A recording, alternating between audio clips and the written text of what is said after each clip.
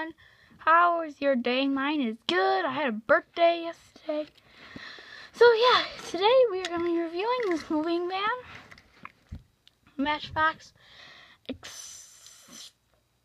Explore Tour World.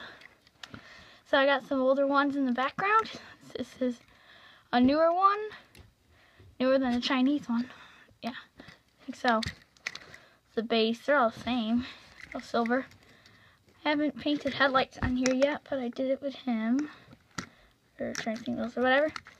So I like the orange color, still feels new, it's not that new. It says explore your world.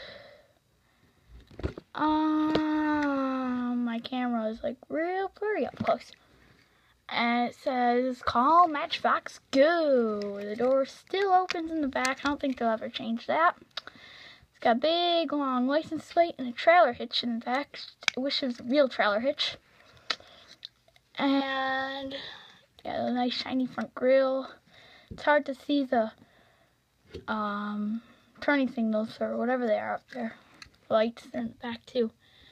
And there's taillights, sunroof. I don't think they would really have a sunroof. I think they just do that for cost-cutting purposes. Less plastic, but there's still the window. I don't know.